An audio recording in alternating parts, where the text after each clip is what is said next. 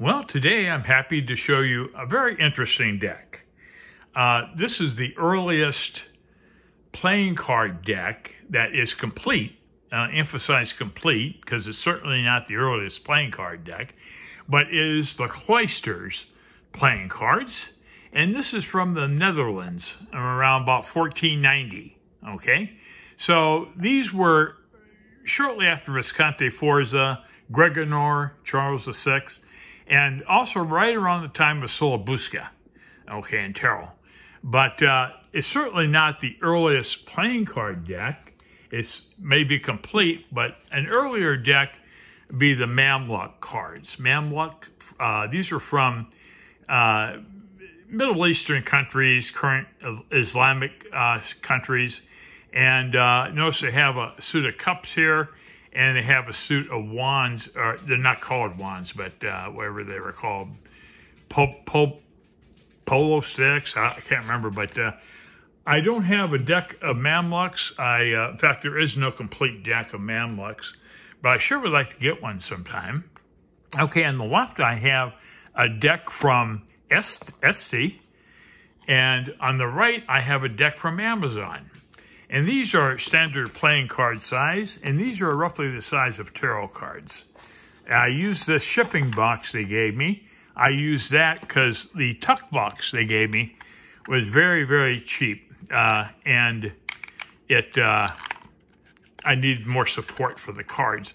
On the front, I have one of the cards from this deck. And on the back, I have an information card that came with the Etsy deck. So I'm going to take them out now, and I'll show you a size comparison. Okay. Okay.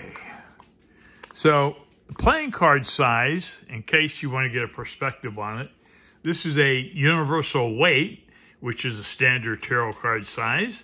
You can see it's quite a bit shorter and a little bit more narrow than a standard playing card. And the Etsy deck is roughly the same size as a tarot card. It's the same width, I'd say, and a little bit taller. So that'll give you perspective on the size of these cards here. And the suits are interesting. Well, there's 52 cards in the deck, just like standard playing cards. There's a pip part that is ace through 10. And then the courts are knave, queen, and king.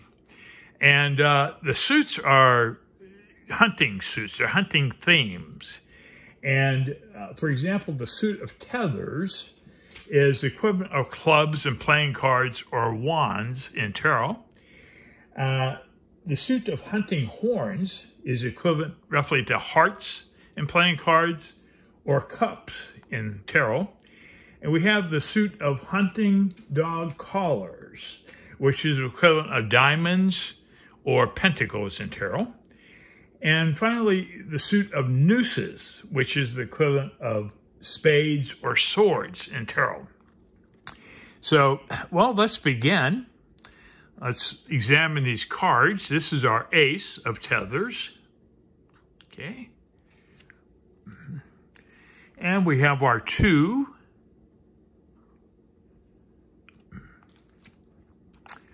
Our 3 of tethers. The card stock on the Etsy deck is pretty nice. It's pretty much standard card stock, you know, you get with like tarot. And this playing card stock is a little bit thinner, and it's very much feels like a playing card in my hand. This is the 4 of tethers. The 5, the 6. I'll put a link down below of where you can get each of these decks if you're interested in them. Okay, this is the 7. Of course, the Amazon deck is less than the Etsy deck, of course. Okay, the 8 of tethers. The 9, the 10, And now we move on to the courts. And this is the card, this knave here. This is the card that made me want to get this deck. And you wouldn't believe who turned me on to this deck. Doreen Virtue. I kid you not. She had a anti-tarot video on her channel, a channel which you can't comment on, by the way. But I saw this card, and I said, oh, I got to have that. And so Doreen Virtue made me aware of this deck.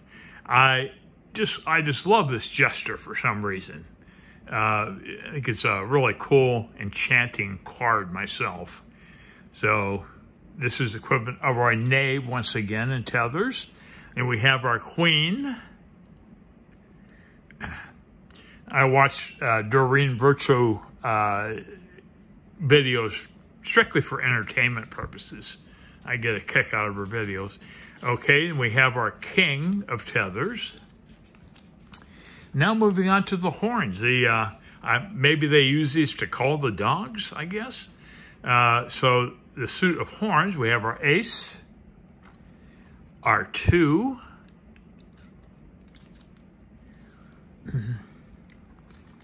our 3 of horns. I really like these pips a lot better than conventional playing card pips. I think they've got a lot of character in them, and they're very colorful. 4 of horns. Got the 5. I have the 6.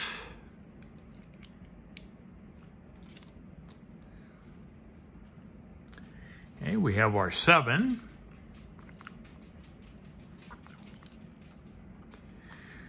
Our 8. Our 9 of horns.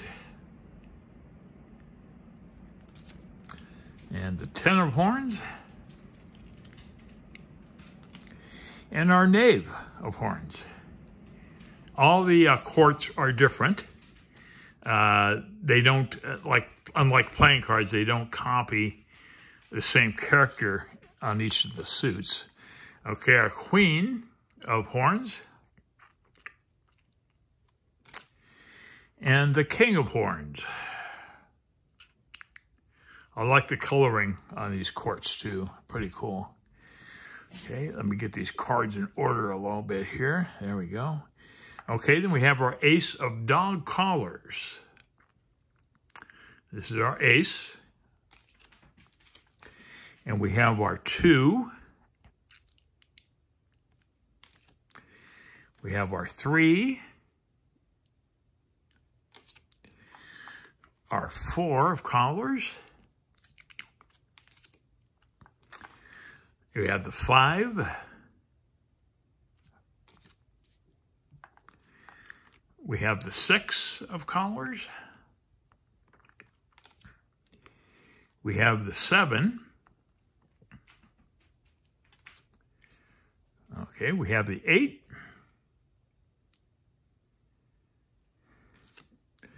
Have the 9. The 10. And our knave of collars. They refer to him as a jack on the Amazon deck, but he actually is a knave. Okay, we have our knave here. We have our queen. And the king of collars. Very stately courts, I must say. Okay, move on to the last suit, which is nooses. And nooses were utilized in the 1400s for tying small birds or small animals, game, and put that around your waist then. That's how you'd carry around your hunted animals. We have our 3. And we have the 4.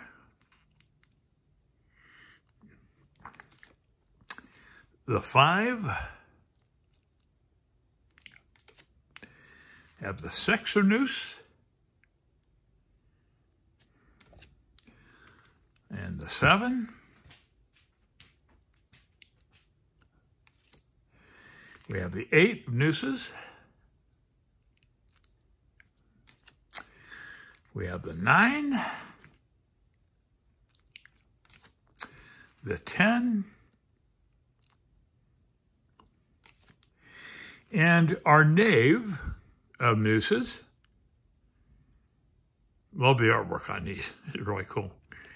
And we have our queen of nooses. And wrapping it up, we have our king of nooses.